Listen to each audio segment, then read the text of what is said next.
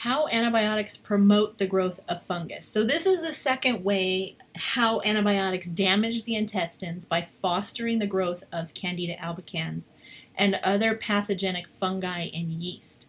This event, more than any other, precipitates leaky gut syndrome. This is one of the worst offenders, okay?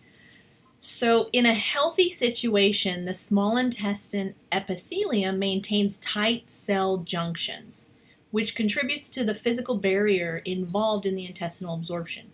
In addition to the physical barrier, there is an important chemical barrier within the mucus that contains immune agents, which then neutralize any toxin that comes in contact with it.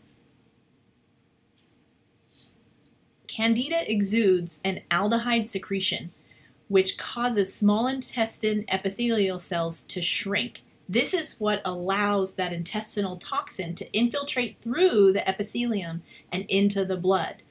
The secondary barrier, immune agents in the epithelial mucus, remain the sole agent for neutralization. Eventually, the immune system becomes exhausted, rising to this challenge over and over and over again.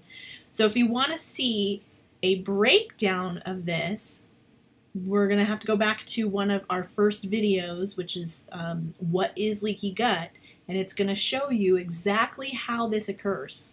Okay?